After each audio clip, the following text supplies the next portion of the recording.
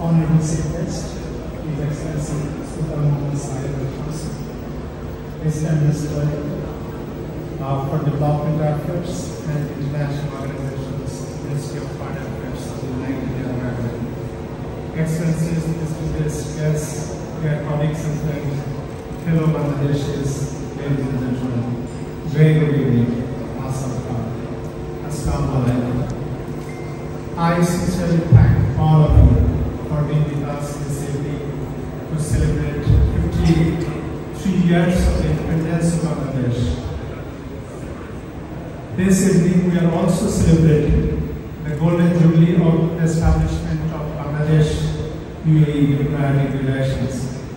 My wife Salman and I are truly honored by your kind presence. On these glorious occasions, I convey my warmest greetings and heartfelt felicitations to all fellow Bangladeshis living in the United Arab Emirates, as well as to the friendly people and government of the United Arab Emirates. I wish you health, happiness, and prosperity. As we celebrate our Independence National Day, which is in fact on 26th March, I pay my deepest homage to the father of the nation, Bangladesh, greatest Bengali of all time, who dedicated his whole life to realizing the dream of Bangladesh for an independent, sovereign Bangladesh. On this occasion, we recall with gratitude, and I pay my deepest tribute to 3 million fallen and 200,000 women who endured ignominious sufferings to gain our independence.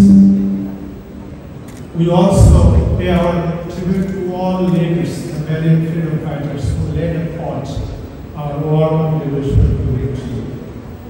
Our warm greetings and sincere appreciation to all friendly countries and nations and our friends in the Committee of Nations who helped Bangladesh achieve its independence 53 years ago, and thereafter beyond economic and social progress. As I said in the beginning, this evening we are celebrating not only our national day, but also 50 golden years of our friendship with the United Arab Emirates. The United Arab Emirates and its people have a special place in the hearts of Bangladeshis, as both countries aim to gain in the environment and tomorrow. And none other than the founding fathers of the two countries themselves laid the foundation of our bilateral relations in March 1974. I take this opportunity to pay this tribute to the founding father of the United Arab Emirates, Sheikh Zayed Sultan Al Nahyan, and our heartfelt greetings to His Highness Mohammed bin Zayed Al Nahyan, President of the United Arab Emirates and the ruler of Abudhabi. His Highness Sheikh Mohammed bin Rashid Al Maktoum, Vice President Prime Minister of the United Arab Emirates and ruler of Dubai. Their Highnesses, the rulers of Sharjah, Ajman, Umul, Ras, and Kuwait. Bangladesh and the UAE enjoy excellent bilateral relations. Please advise to their friendship shortly. Soon after the establishment of the embassy in Abudhabi in 1974, Bangladesh established its banking operations in the United Arab Emirates in 1976 to support Bangladeshi contractors for their respective infrastructure construction work in the Abudhabi. That was the harbinger of the arrival of Bangladeshi workers in the United Arab Emirates. Now, the presence of 1 million plus Bangladeshi workforce in the United Arab Emirates has become the outcome of our bilateral relationships. The bilateral trade has surpassed $2 billion, while the UAE has emerged as one of the 10 big investors in Bangladesh. A great number of expatriate Bangladeshis call UAE their second home by investing in SMEs and in the real estate sector. Most importantly, people-to-people contracts happen at all the levels in the Honorable Prime Minister of Bangladesh, Sheikh Hasina, paid official visits to the United Arab Emirates several times over the past 15 years.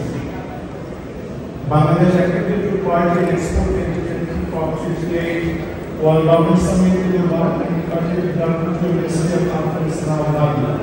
Besides, Bangladesh regularly participates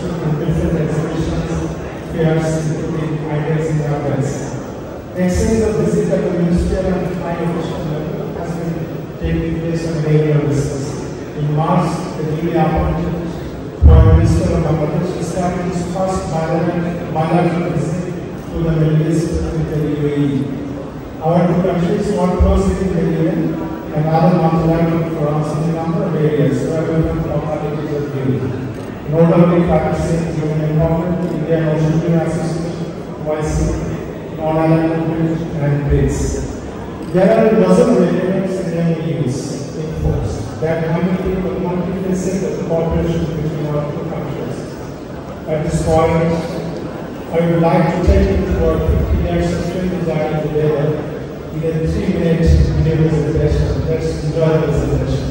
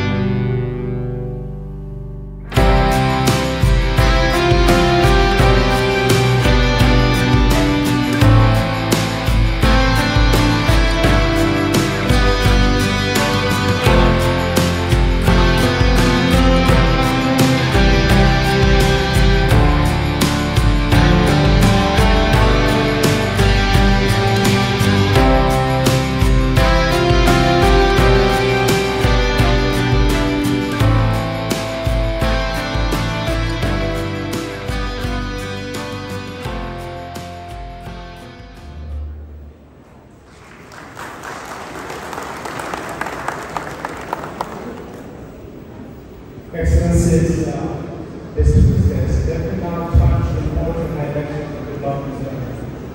Over the last 50 years, Bangladesh has received prominent progress in the fields of education, healthcare and sanitation, production, physical infrastructure and communication, power generation, information communication technology, industrial manufacturing, small and medium enterprises, poverty reduction and women empowerment. Currently, manufacturing accounts for 31% of Bangladesh's GDP. With an annual GDP growth rate of around 6% in the last 1 decade. While the service sector has emerged as the largest sector of our economy, with its share in GDP is 52%. More than $10 billion is being currently spent on social safety net program annually, thus reducing poverty from 8.4% in 2006 to 17%.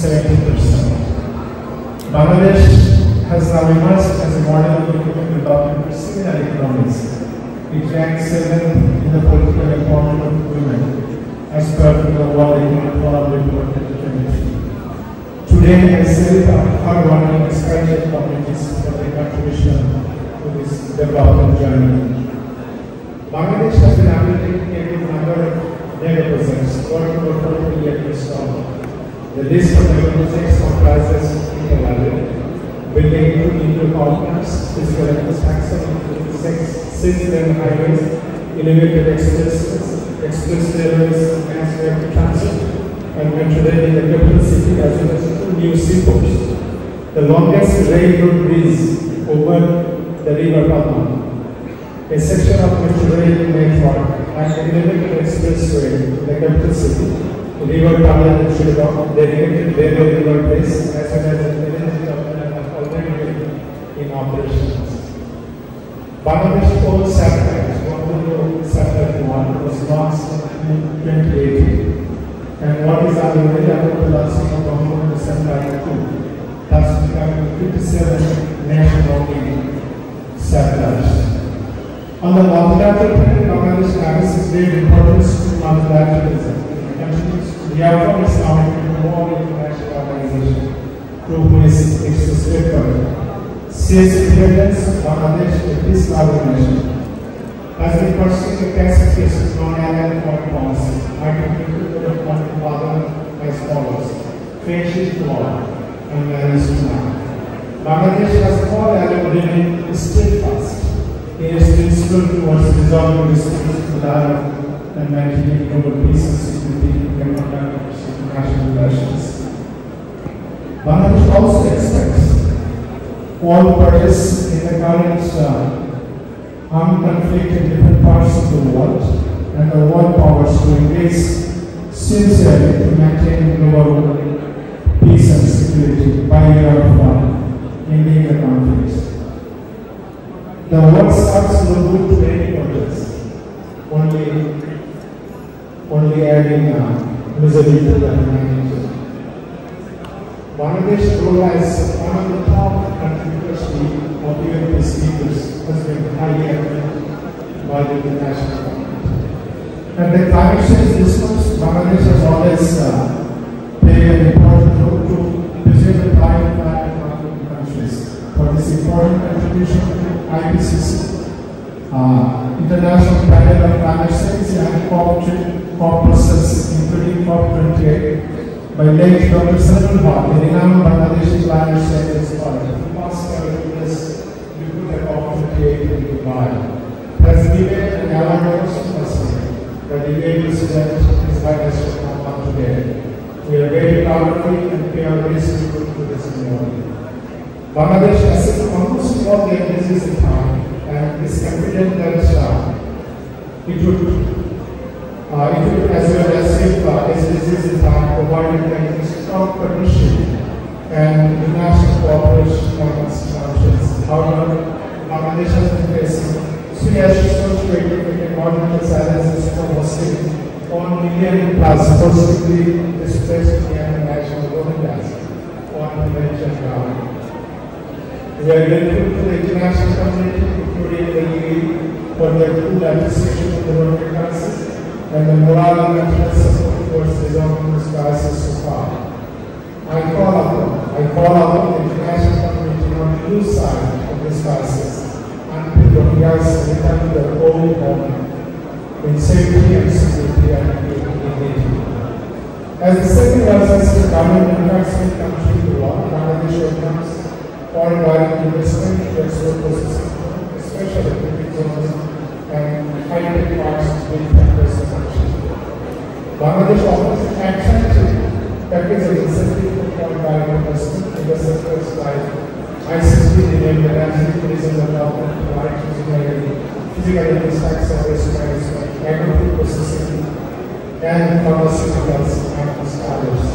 Ladies and gentlemen, in this context, I would like to highlight that we have now more than 190 million mobile phone subscribers and 130 million internet service users, as well as a big pool of 1.5 million ICT professionals in the country. Government has set up more than 6,000 digital centers in the rural areas to provide 272 times of public services across the country.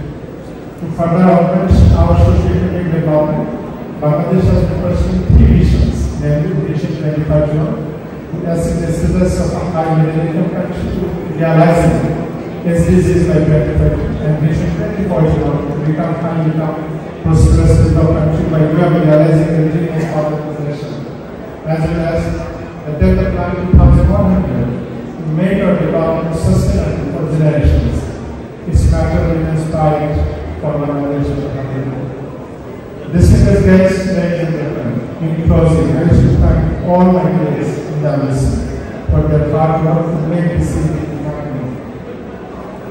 I would also like to express our sincere appreciation our sponsors who help us make the goodie bags of the guests with the two important export items. They are Bangladesh Garments Exports Association and Bangladesh People. In addition, I wish to thank the members of Bangladesh Dairies Association and the Dairy Products Restaurant in Abudhabi for their support in the setting up of Bangladeshi traditional food corner.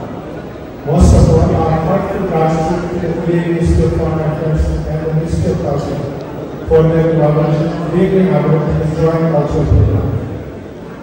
I would also like you to travel with us in this evening to the cultural capacity of Bangladesh. Don't forget to take your goodie bag and don't miss our special part.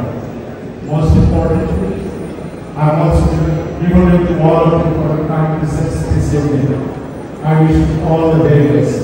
Thank you all. Joy Allah, joy Allah, long may Bangladesh be.